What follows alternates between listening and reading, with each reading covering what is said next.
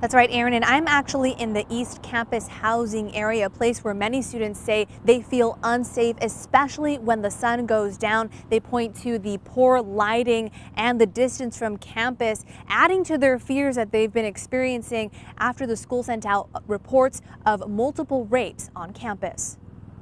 When we got the email, then we got another email, then another one, it was like, wow, like, okay, it's like recurring, it keeps happening over and over, so it's like something to worry about. When these students started school in August, they were warned about sexual assault on campus during orientation, but were shocked when the university identified one of their classmates as an accused rapist. So we never like go anywhere at nighttime anymore, or we're always together. Action News is not showing his face or name because he has not been charged with any crimes. The university launched a Title IX investigation, but is not providing updates on the status of the case. We don't want you to think that because we're not standing here telling you everything that's going on, that nothing is occurring.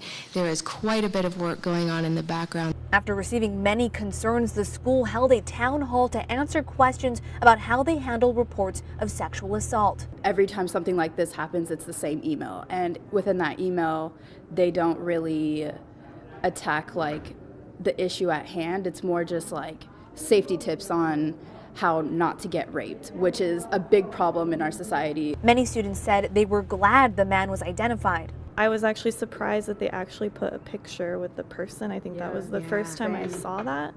So I think that's a good change, like putting a face to the person. While others wish more action was taken. As a university, like we pay to go to school here, we should not have to like fear where we live. The chief of university police said they can't force sexual assault survivors to press charges and must respect their wishes. What helps me to get to sleep at night is the thought that if the only option that people had was to go to the police, a lot of these incidents might not get reported and we might not be able to support our students. And students are receiving these personal alarms that make a loud noise in order to help them escape an attack. They're also encouraged to sign up for the self-defense classes provided by the university, walking in pairs, being aware of their surroundings. But many students I spoke to today said they would also like to see the other part of the equation addressed. Aaron. All right. Thank you, Bianca. This also comes on the heels of a hashtag going viral over the weekend.